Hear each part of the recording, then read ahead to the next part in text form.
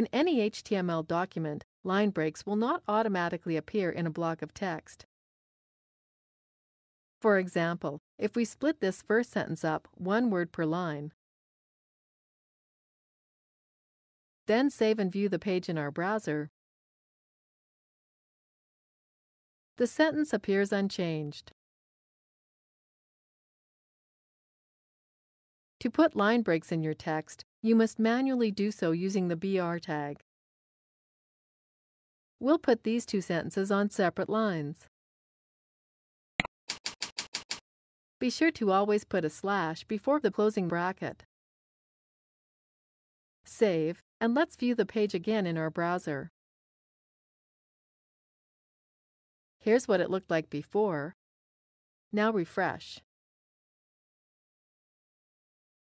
It worked! The two sentences are now on two lines.